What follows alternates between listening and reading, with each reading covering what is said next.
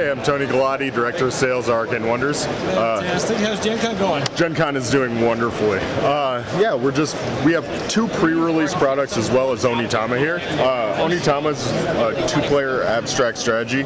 I know that sounds wonderfully exciting, but the thing is this. Onitama in the game, you are using cards to move people according to the positions on the card. And then the card goes into the center, and you take the center card. So what happens in this is the same 5 moves are used between the opponents. You can see exactly what your opponents are doing. They can see exactly what you can do, and it's a true battle of wits to defeat the opponent's master or to move your master into their shrine space. That sounds awesome. Cool. It's doing really great. First pre-release product is Royals. Royals is a gateway to medium weight Euro. It's a territory control. What we're doing is we are influencing nobles through the purchase of cards. So you'd use blue cards to influence French nobles. So you'd pay just in like a ticket to ride style mechanic. You're paying cards to influence nobles. You gain victory points.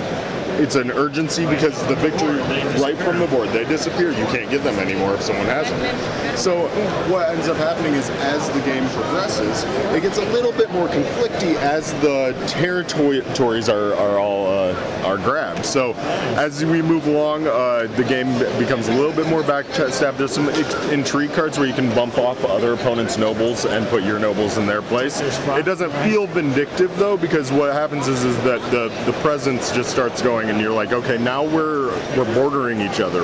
We need to get to an end game. We have big purple couches here. We've been running Speechless. Speechless is a 3 to 8 player party game that takes an interesting twist on a charades mechanic.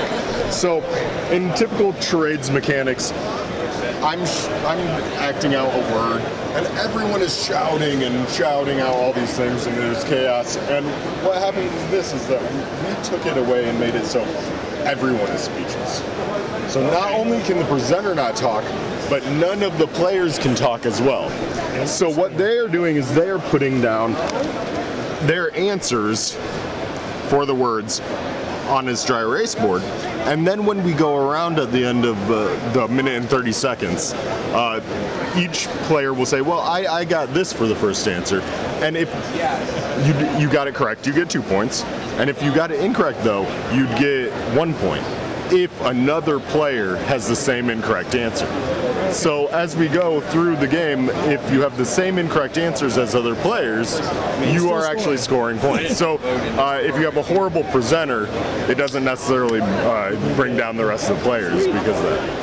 And yeah, what a fun thing! It's been a hot one then. Oh yeah, we've been just super busy here. So Gen Con's been great. We have 3 new release products coming out like in the next month, so it's just great. All right, thanks. Hey, no, thank you.